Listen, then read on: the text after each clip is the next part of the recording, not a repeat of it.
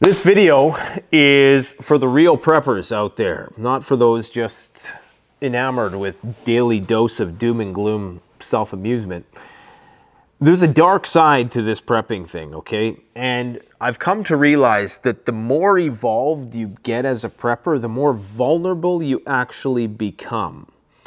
The greater the attack surface, the greater your preparedness empire, the broader the attack surface that can be used against you asymmetrically.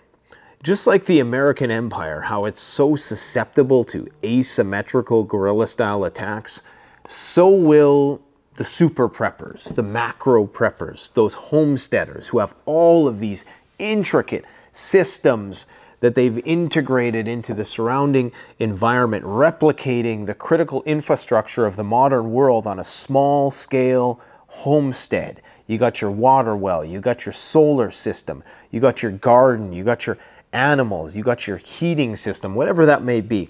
All of these complex systems are attack vectors, okay?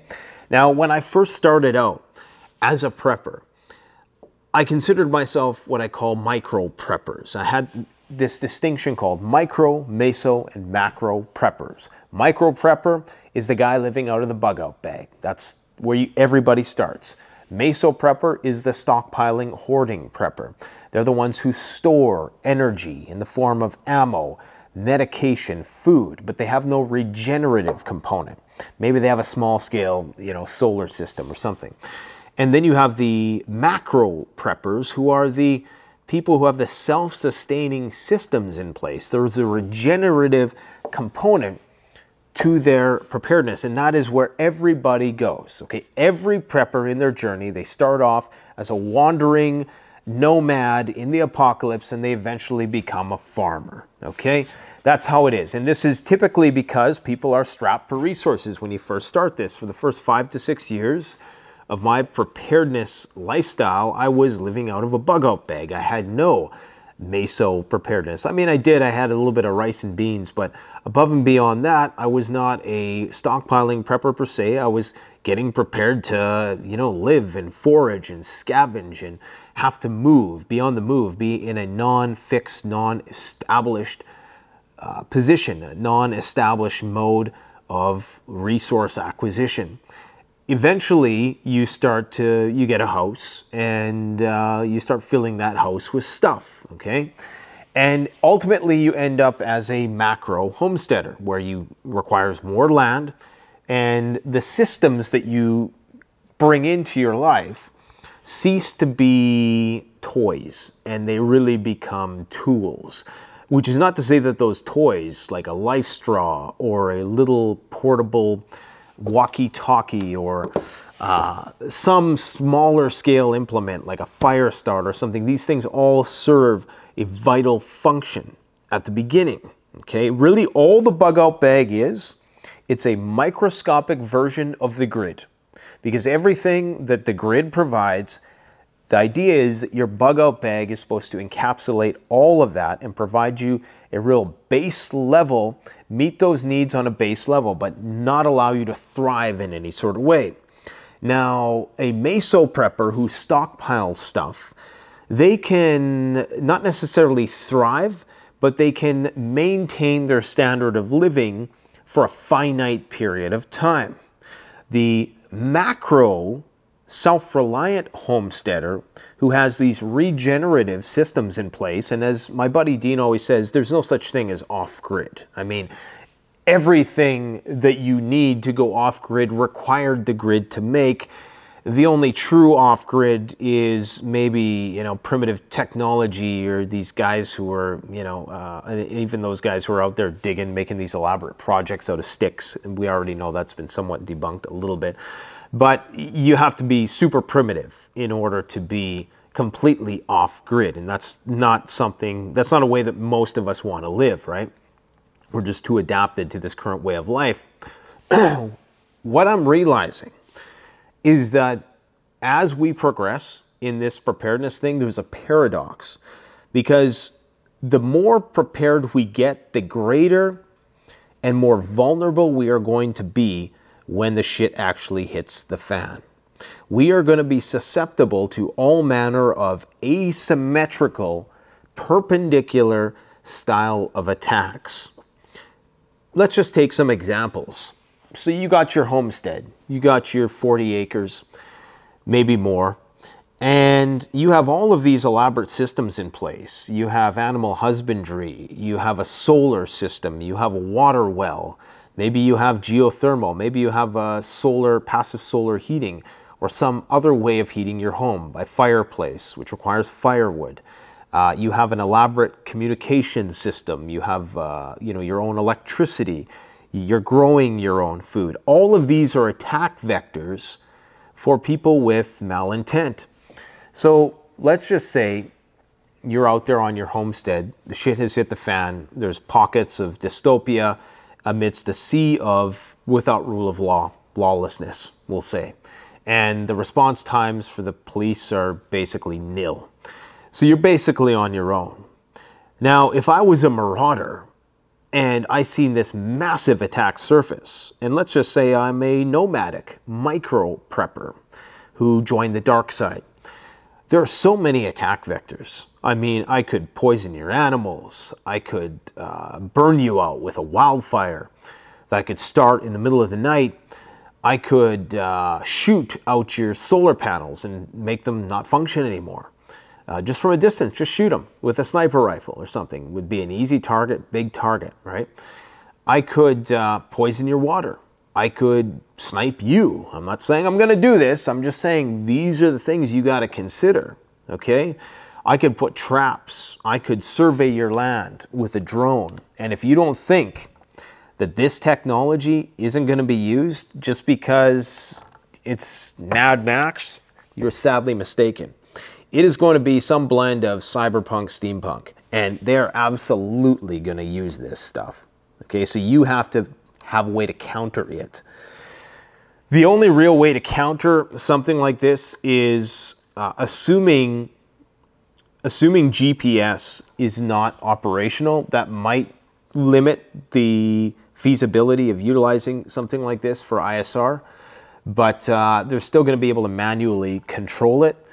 And you can get systems now with telescopic lenses that you would never know it was up in the sky watching you in the first place. And you can get thermal mounted ones. They're a little bit more expensive. But this is something that you're going to have to contend with. You're going to have to, I mean, really the only defense against it is electronic warfare. And I don't know enough about that, but maybe we're really going to have to look into that at some point in time. Because I do believe that this is going to be one of the greatest threats, not just drones, but just technology and asymmetrical technology used against the broad attack surface that you are trying to create out there in the middle of nowhere. And if you think you're going to hide from, it's going to be impossible to hide from the artificial intelligence, autonomous drones that are going to be out there surveying the land, looking for anomalies that are already to the point where they're mastering identification. All they got to do is program in, look for a house, look for solar panels, look for these types of contours in the landscape, look for gardens, look for, anything. They could just program it in and they'll come and find you. And I'm talking, of course, about not even just the government, but private entities as well. We don't know if there's going to be a government, to be brutally honest. I mean, we could see some crazy fracturing, balkanization of the Americas that nobody anticipates. And it's just going to be ruled little fiefdoms of techno fiefdoms or corporate fiefdom, who knows? But something you're going to have to contend with is these rogue groups who are employing this level of technology that maybe you're not well versed in, but you should get versed in it. Every prepper should have a drone. Absolutely. You need to have this technology and you need to know how to use it. This is the future of warfare. And basically, I view preparedness as low intensity warfare in a way. Especially if you're talking about a post-collapse environment. All the tools that are being employed right now, all the principles and the strategies, the tactics leveraged in war will just be implemented on a much smaller scale. So you have to practice the art of war, because the more you bring these systems into your life, I mean, if you got electricity and it's a sea of darkness at night, you're going to stand out like a sore thumb. If you have ammunition that you are training with and you're hunting, that's going to draw lots of attention. So you see what I'm saying? There are drawbacks to every advantage with preparedness. And these are the security-minded things you have to take into account. And everybody needs to be on the same page.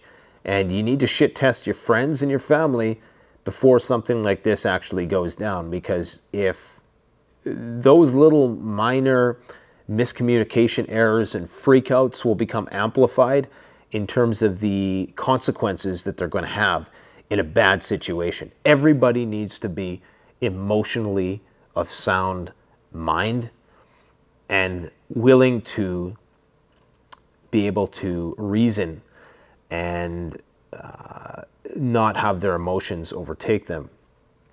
Anyways, back to the topic of attack surface. This is really an important concept to understand. When you just have a bug out bag, you're a small target. Okay, when you're just walking through the woods, yeah, you don't have a lot of capability.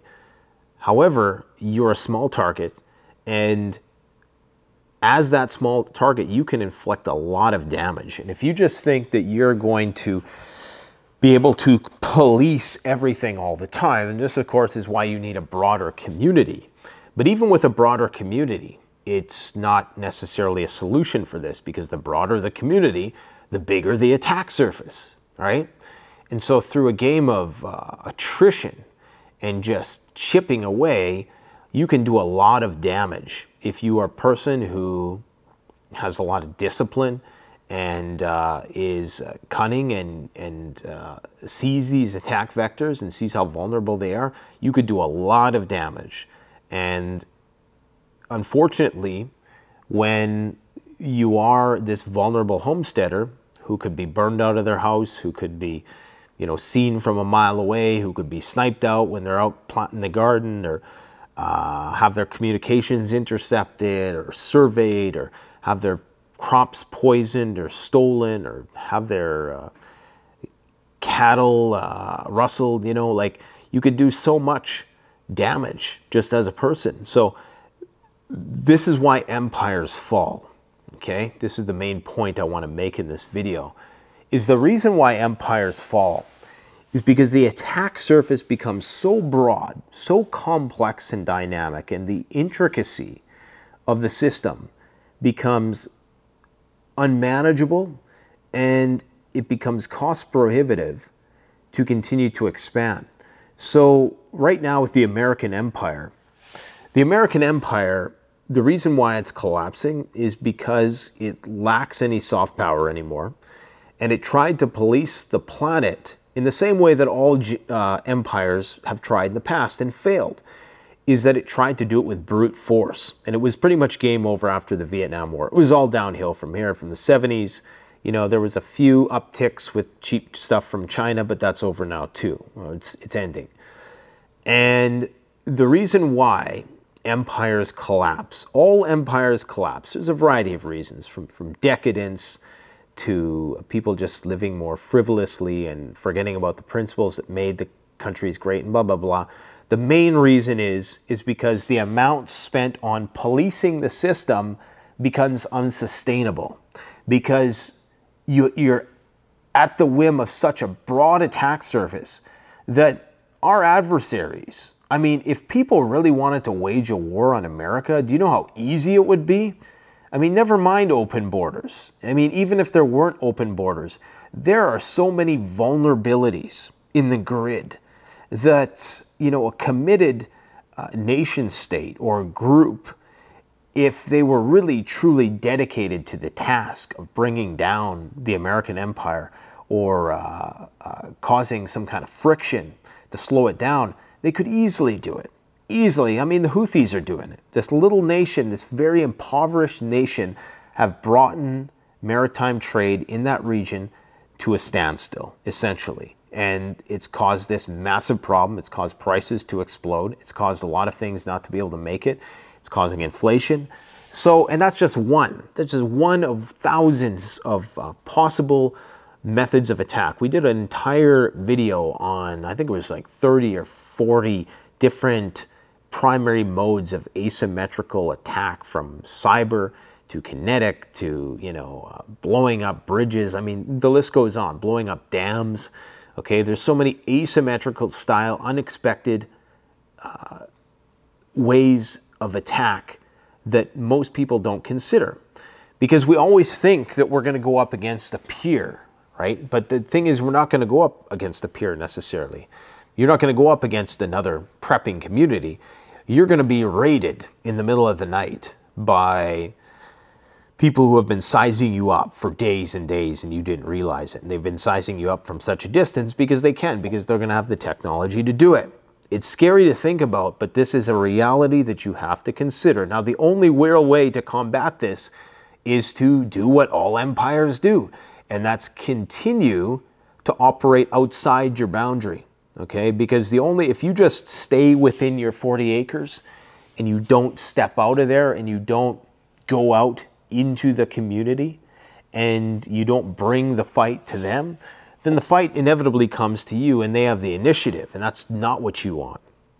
So these are all just things that I'm thinking about in taking this next step into macro preparedness, because as much as it affords you a lot of freedom, there's an incredible amount of responsibility.